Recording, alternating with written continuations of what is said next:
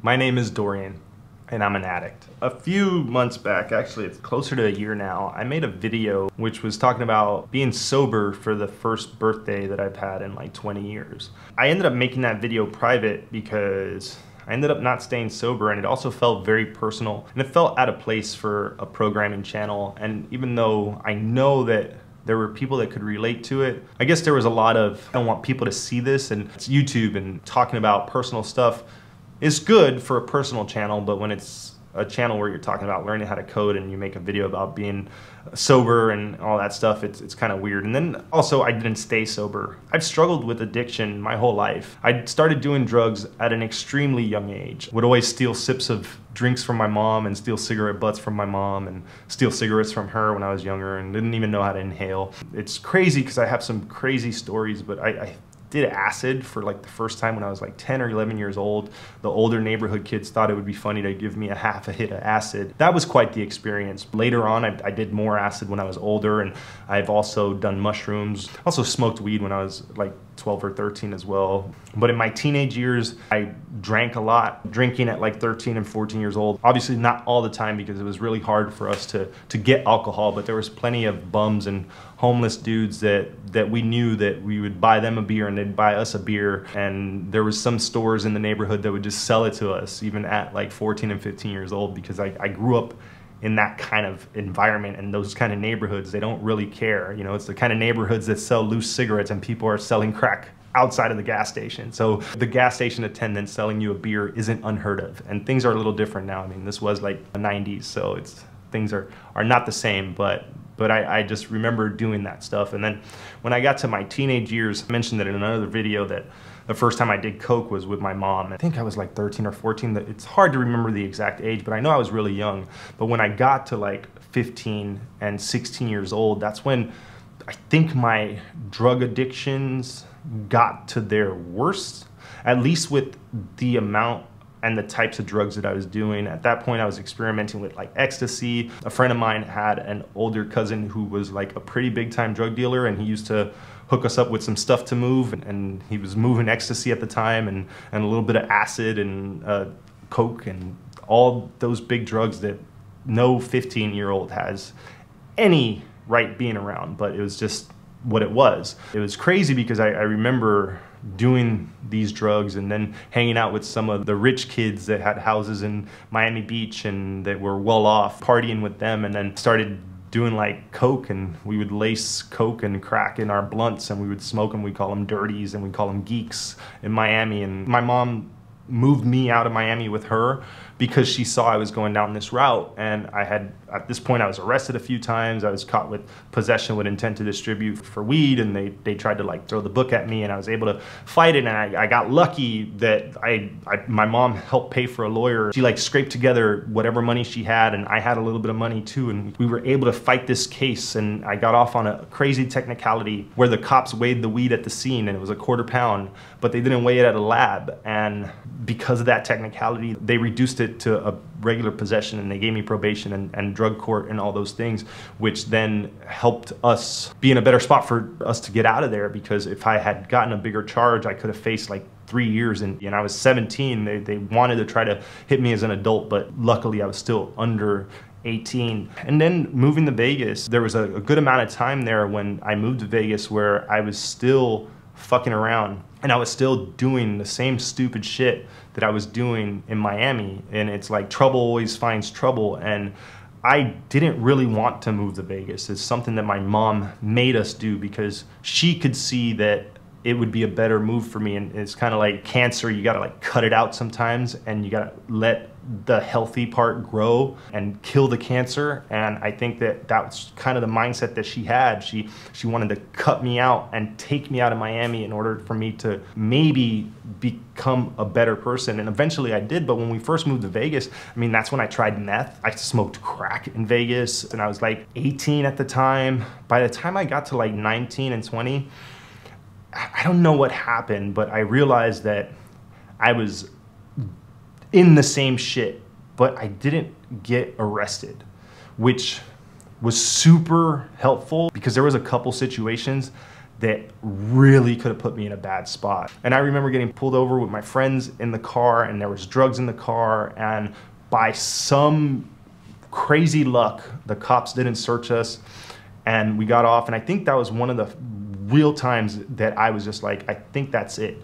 And I decided to just start working. It was the only thing I knew, right? Like I didn't ever really want to go to school. I'm a high school dropout. I'm a delinquent, right? And in my 20s, I wasn't too far from that life that I was already living. Like my last time arrested was 17. So at 20 years old, I couldn't see what I should be doing. And the only thing that I had ever had that kind of helped me was a good work ethic. And I've talked about it before, even though I did a bunch of other crazy shit and I was selling stuff on the side and just doing stupid stuff, I always held a job. So in like my early 20s, I decided that I didn't want to associate myself with a lot of the same shit that was getting me in trouble when I was younger. And I realized that I needed to kind of stop, but my addictions never ended there. I was still an addict. I'm still an addict now. Talking about this stuff is hard. I've never gone to an AA meeting or an NA meeting. I did when I got arrested for possession of marijuana as part of my probation, but it's not anything I took seriously. I wasn't doing it because I wanted to. I did it because I kind of had to, along with community service and other stuff that I did at that point. But in my early 20s, I turned to drinking a lot. I would smoke weed a lot as well, but there was a lot of time off between smoking weed because I would work jobs that would like potentially random drug test, and then I would look for other jobs. So there would be like these points in time where I would like smoke weed for like 6 months, and then I would stop because I was like, I need to find another job, or like they might be doing a random, so I need to quit, and like that paranoia of like, well, I don't want to lose my job. And I remember at one point in time I was working 2 jobs, and then that's when I got into like the industry in Vegas, and I started waiting tables in Vegas, and I got into valet by the time I was about to turn 21, and I moved into that stuff. But all the while, I drank like every night. I remember there was nights where I would like drink a whole 18-pack, and I would play video games, because when I separated myself from a lot of the friends that were still involved in a lot of bullshit. I'm sorry about the noise. It's kind of loud outside. I'm in an apartment above a bar, and it's like the street right here, and we're in Spain right now, and it's crazy. Okay, it went away. When I disassociated myself from a lot of the people that were just kind of doing the same bullshit that I did all the time and weren't really trying to change their lives or improve their lives, I noticed that my life started to get better, but I became somewhat of a loner. I turned to alcohol and weed and video games, and those were my main addictions for most of my 20s. I mean, from probably like 21 to like 28. And then I started getting addicted to more healthy things, but I'm not gonna front and say that I wouldn't do all the unhealthy shit that I was addicted to. I still drank almost every night. I still smoked weed every single day, like wake and bake till I went to sleep. And then if I woke up in the middle of the night to use the bathroom, I'd take a rip and then go right back to bed. This didn't change for a long time. And when I was like 28 years old, I started trying to get in better shape because I had gained quite a bit of weight and I wanted to get in shape. So I remember P90X scene, and then getting into boxing, and then getting into jiu-jitsu. And then jiu-jitsu was probably the most healthy addiction I ever had, but it was 100% an addiction for me because of my addictive personality. Everything I approach and get into that I enjoy, I approach it like an addict. I just go 100% all in. My life becomes that thing. And when I did it with jiu-jitsu, it was one of the first times that I really got addicted to something good. I stopped drinking, but I was still a fucking stoner. It's usually like if I'm smoking a lot of weed, I'm not drinking. If I'm not smoking weed, then I'm drinking more. And if I'm drinking and smoking, I'm doing them both. But I decided to cut back on the alcohol, and I just became a stoner because stoners all think that weed's not that bad and it's better than being addicted to alcohol, which to an extent I agree, but weed is still a serious addiction, and most people who smoke a lot of weed try to debate that one. But if you can't live without something and your whole life revolves around that thing, no matter if it's a substance or if it's social media or if it's video games or if it's making YouTube videos, whatever it is, it's an addiction. And I got addicted to jiu-jitsu. I got addicted to learning how to code. When I learned how to code, I really think that my addictive personality is one of the main reasons why I was successful at learning to code, because I approached it just like every other habit and addiction I've ever had. I quit doing jujitsu because I wanted to focus 100% on learning to code. I would wake up in the morning, open my computer, and code every single day that I didn't have to go to work. Everything was about coding. And I did that until I got the job. And even when I got the job, I couldn't turn that off. Eventually I did, because it was unhealthy and it led me to burning out. And I realized that I shouldn't be doing extra work off the clock because I'm not getting paid for it. But I thought I needed to do it. And then I still drank a lot and I still smoked a lot. And then my most recent addiction that I developed a couple years ago was making YouTube videos. And again, the same addictive personality. I've been able to turn that off a little bit more, and I want to get addicted to being a good father. I want to get addicted to being a good husband. And it seems like sometimes it's harder for me to focus on those things because of these other things that I focus on. And then I realize that I'm neglecting the things that I should be focusing on. And that's what happens with addiction. You get stuck on something and all the other stuff around your life starts going to shit or gets neglected. And when you don't pay attention to the other things and you focus on like that one thing that you're addicted to, those relationships and those passions or things that you used to like fall to the wayside because of your addictions. I'm making this video now because a couple days ago while we were in Portugal, I got really hammered drunk. We missed our bus. We ended up getting a hotel. And then at the hotel, I started drinking with, my kids at the pool with my wife, and it wasn't bad. We were having a good time, but I was also drinking almost every day at the beach.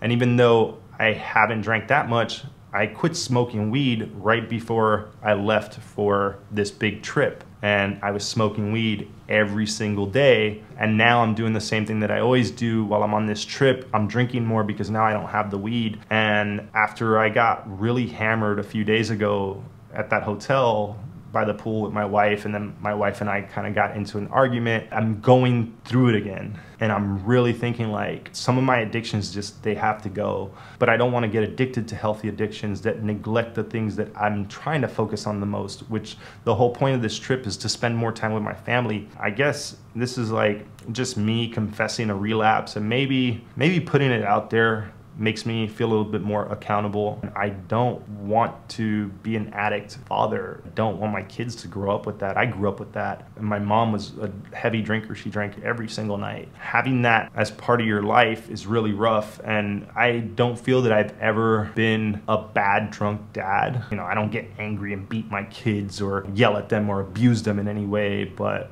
I do realize that sometimes when I'm drunk, like my kids are witnessing that. And I may act like a jerk to my wife sometimes because I'm hammered and she's not happy about it, and we get into fights, and my kids are getting older, and I don't want that. So I need to eliminate the things that I know aren't good for the relationships that I want to nurture and grow, and make sure that those relationships are good and that my kids don't have to just see dad drinking all the time while we're enjoying a day at the beach, or in the evening when we get home from doing all our exploring and activities that we've been doing. And I hope that this time around I can stick to this, and I'm not gonna make this video private. I'm gonna keep it, and I want people to know that I'm an addict. And it's hard to say that. It's hard to put that on video. It's hard to admit it, but I know that that's what it is. And if I'm not open about it, and if I try to convince myself that I'm not, because that's what addicts do, right? Oh, I'm not that bad. I know someone who's worse. Oh, I'm not addicted. I can stop anytime I want. I've thought that about a lot of things, and I've kicked some serious habits. I've quit smoking cigarettes. I've quit doing hard drugs. I quit playing video games. And yes, video games are a fucking addiction. If you treat them like an addiction, anything can be a fucking addiction. This is my relapse video. This is I'm gonna do better, and hopefully I can update and let you guys know in a month, in 2 months, in 6 months, in a year from now that I'm still sober, because I do want to be sober, because I realize that I can't just have a couple beers and enjoy myself. I'm a binge drinker. I'm a binge weed smoker. I binge on everything that I like to do. And I only like to do those things because my neurological pathways have been set like that for such a long time. And growing up around addicts and an addict parent and being an addict for so long, it's extremely hard to break the cycle. But I don't want my kids to go down the path that I did because they see dad do it.